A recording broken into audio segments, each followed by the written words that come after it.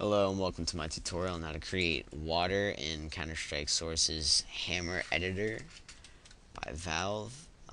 Okay, what we do is we have this basic room here. What we're going to do is we're going to grab our brush tool.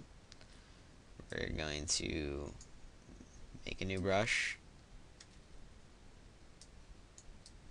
And let's just leave it floating so you can get a good idea of what it's going to look like.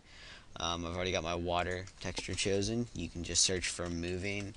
And personally, I think this looks the best. Let's give this one a try real quick and hit enter.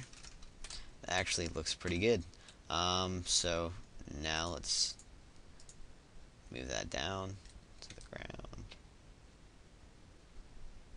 And there we go. Now we have something that looks like water. Pretty much that is close to being it. All you have to do now is, I'm going to make it a little bit shorter. All you have to do now is create a new entity, and we're going to call it water underscore LOD control. I'll show you guys how to do that since I have my screen capture off. You should look like this: water underscore LOD underscore control. And you don't have to mess with these; they're set good, and you can just close it out. What it does is, the further away you get from the water, it starts to look a little bit cheesier, more realistic. When you're closer, it works well.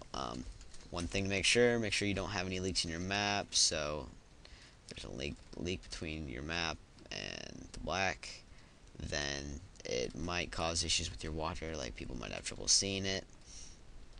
So just make sure you don't have any leaks, and make sure that the LOD water LOD control is not touching the water, and you are good to go. Thank you for watching my basic video tutorial on how to create water in Valve Hammer Editor.